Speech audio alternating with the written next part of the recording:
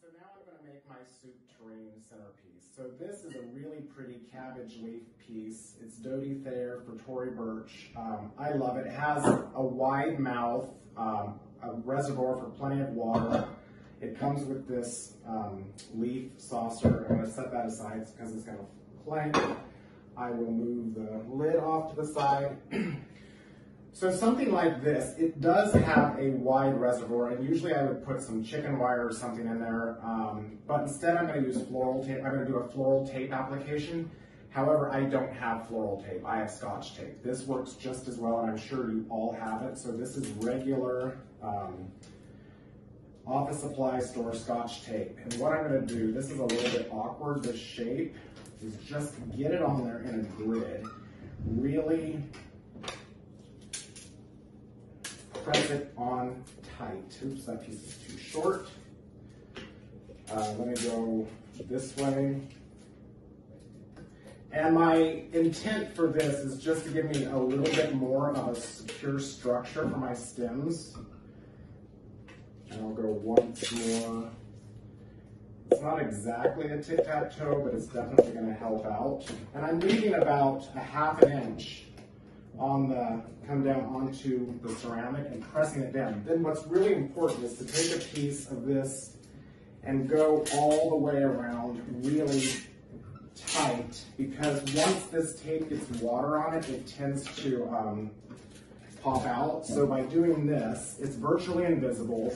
You have a little bit of a structure, and then this band around will keep it really secure. Okay, so now I have a little bit of a grid that gives me a little bit more support and narrows the width of this container. I'm going to, of course, fill it up with water all the way, maybe an inch or two from the top. All right, so now, so I want this to be sort of all the way around, all-sided bouquet. I put it on this turntable. You can use a Lazy Susan or a cake stand if that's better to get the height up so that you can see what you're doing. And again, I'm just going to start with some of my ranunculus, or my anemones. So I'm getting them in. Leave the stems a little bit longer. This tape is already helping them to stay up. If you cut the stems too long, you can always go back and shorten them. If they're too short, you're going to have to either save that stem for a smaller bud base later, or tuck it in really deep so that it gets to the water reserve. Make sure your stems go all the way to the bottom, because these guys drink a lot of water, and especially in a container like this, you don't see the water level go down, so you want to be sure that they always have water. So by making sure it's filled to the top and making sure the stems go all the way to the bottom, you have the best chance for success and a long life. So again, I'm working my way around, kind of clustering in some groups. Doesn't have to be perfect. I'll stab a few here in the center, and then let me fill in with some hyacinths, because they have some nice beef to them. And I'll put a few in the middle. Sharp cut directly into the container. What's nice about working in water as opposed to floral foam, which is much nicer for the environment, is that if you get a stem in the wrong place, or like this one, I feel like it's too short. I'm going to save that for something else later. I don't want to waste a single flower. Flowers are precious right now. We want to have maximum impact. Let me get a few more in. I'm just working my way around the base and filling in the center. I still have room for some more anemones. So these arrangements, we don't have a lot of greenery or extra foliage. We have a few of the hosta leaves, which we'll figure out how to best use those. But what's nice about these anemones is that they do have this really fluffy, sort of lettucey, herb-like greenery that I'm leaving on that really adds a little space and airiness to the arrangement. So I'm just keeping it low. Remember, all these are going to continue to grow. So keep that in mind. Let me get one more anemone in here. I'm really glad I taped this because it's giving me a lot more support.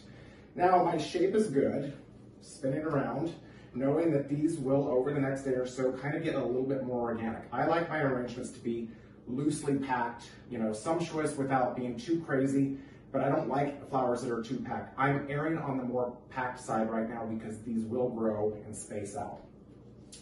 Let me add in some of these pretty daffodils. We have several different varieties. They've opened up nicely. We'll just tuck them in here. You hear that tape kind of squeaking.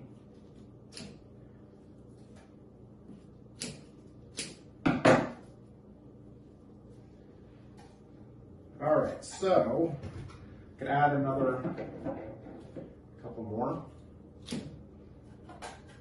And these could be a little taller if you want. If you want to have some, that one actually didn't look so tall, but if you want to have a little bit more movement, the daffodils will not grow. So you can go ahead and leave this a little bit higher, knowing that your anemones and your ranunculus will probably catch up to it the next day or so. Okay, I have a few hostilles. Let me see what this looks like in here. I think this little bit of green just feels fresh. That's the dog, that's Tug. He's ready for breakfast.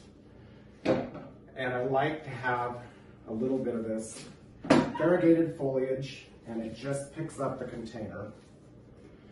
Okay, I could keep adding to that. Oh, I do have these. Let me not forget these really special grape hyacinths. They're kind of the most beautiful and delicate of the flowers that we have here. So even doing little clusters of 3 or 5 are really nice. So you can see I still have quite a few flowers left, and I definitely have enough here to make several more arrangements, but I also have enough to make my Easter table look really pretty with this tureen surrounded by the 2 cups of smaller flowers. Okay, thanks a lot. I will continue in a few.